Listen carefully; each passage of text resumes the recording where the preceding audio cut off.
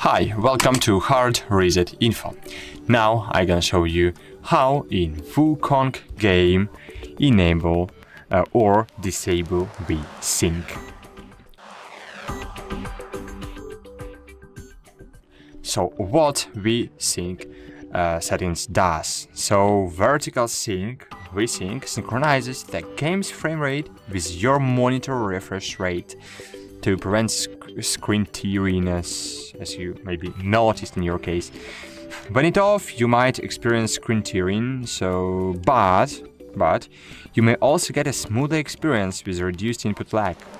So turning it on can eliminate tearing but might introduce input lag or lower performance, so you should know that.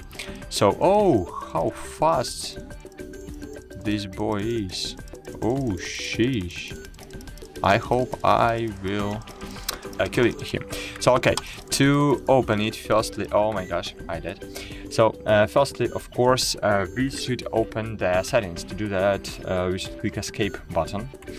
So, click escape, wait a while, I should click escape.